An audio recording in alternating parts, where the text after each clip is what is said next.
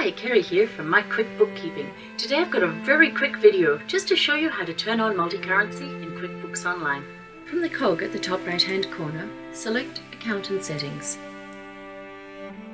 On the left hand tab, choose Advanced and scroll down here to Currency. You'll see the home currency displayed. This is the currency all of your reports will be shown in. Currently, multi-currency is turned off. To turn it on, choose the Edit pencil on the right hand side. Click the multi-currency box and read the warnings. You can't change it back and you can't change your home currency. So once we understand this, we can save.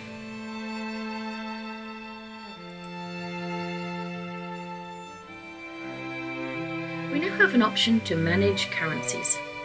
This will show a list of the currencies that are currently set up for use in your file. If you'd like to use another currency, you can add it here.